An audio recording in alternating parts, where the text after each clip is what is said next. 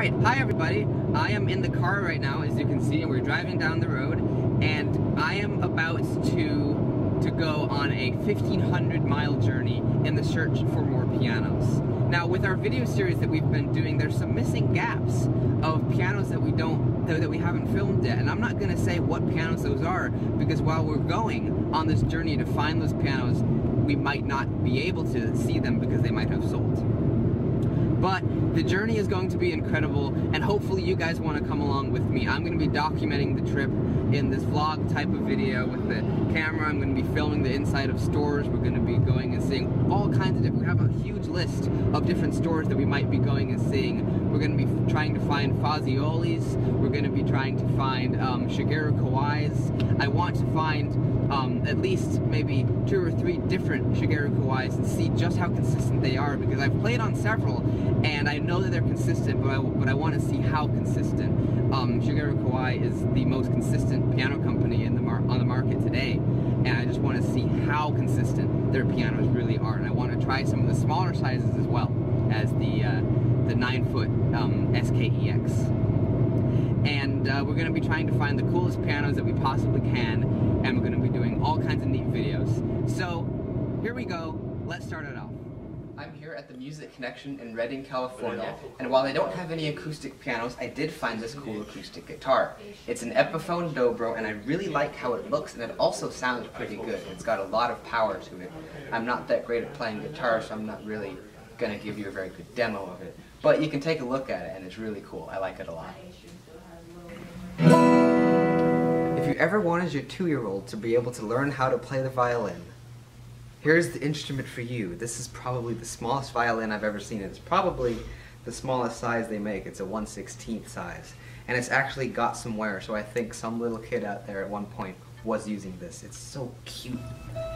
Alright, this is the Korg SV1 stage vintage thing. It actually has an actual tube in it, which is pretty cool. And I don't know a whole lot about this, so I don't exactly know how to use it, but I can tell from looking at it that you have all kinds of equalizers and effects and modulation effects, different sounds, and reverb, delay, and all kinds of different things, so you have lots of control with the sound, so you can probably get a lot of different sounds out of it, which is really cool.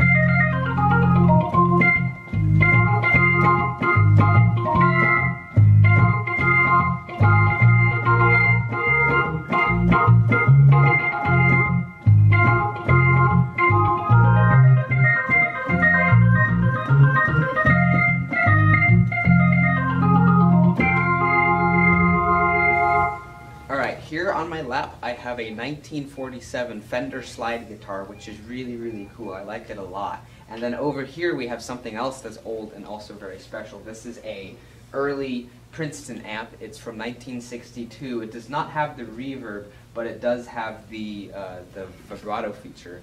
And these two things are really, really cool. And you can hear a little bit. Again, I'm not a very good slide guitarist, but you can get an idea of how it sounds.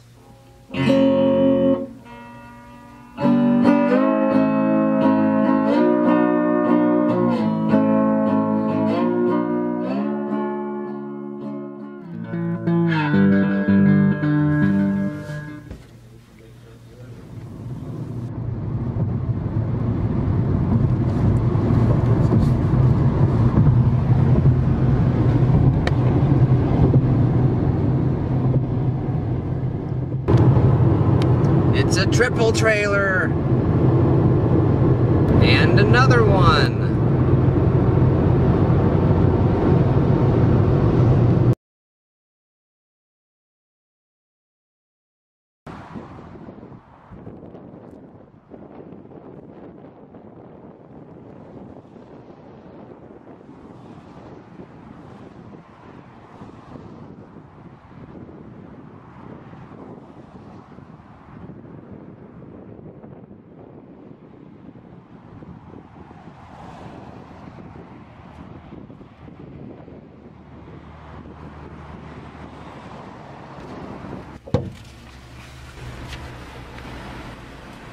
Here in Oregon, it's actually illegal for you to pump your own gas. You have to have an employee at the gas station do it for you.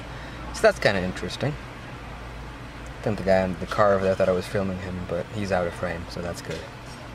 Anyway, I just thought I'd show you that because it's kind of interesting. This is a Souter 220 Omega. It is a 7'3" piano.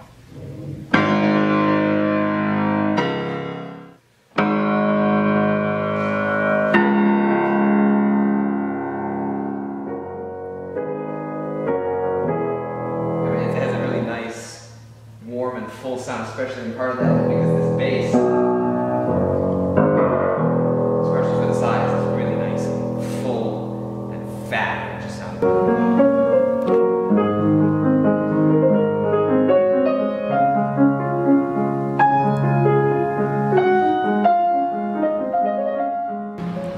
Alright, so here on this table we have some interesting things. First of all, the first and most obvious thing being the table itself.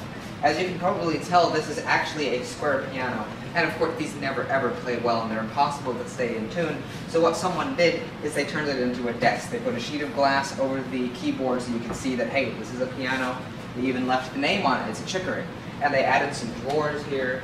And it's really, really cool. I like it a lot. There's also some other interesting things, at least things I find interesting over here. Here we have some selection for Bosendorf on the woods you can have on your piano. This is one of my favorites. I love how that looks. It's really neat looking. We also have some action demos. This one is for Renner, and I like Renner actions, so of course I like this. It works quite well. And then over here we have one for an older one for Chickering, and what's neat about this is it actually plays a note, which you don't see very often. And then I think behind it, I believe this is like a little bookshelf or something, possibly, that's made out of a piano music desk. Here we have more, wood selections, this time for Schimmel. That one's pretty cool looking. And then over here we have a Kimball action demo. We have 3 notes, and then we also have damper pedal and the soft pedal. So there you go, that's some cool things in a music shop.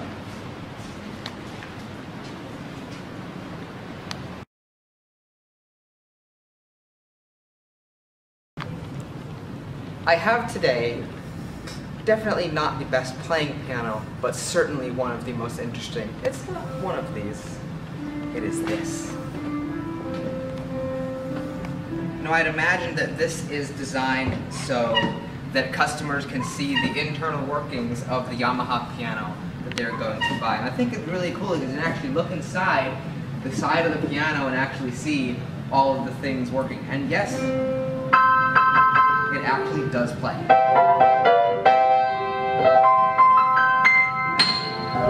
They also have another one of these for an upright piano. Now this one is not in tune because it's actually very difficult to attune the highest notes on an upright piano and any piano in general. But it's still the basic concept, and I really enjoy looking inside and seeing all the keys moving. Ignore the sound, but it's really cool to be able to see what goes on inside of your piano.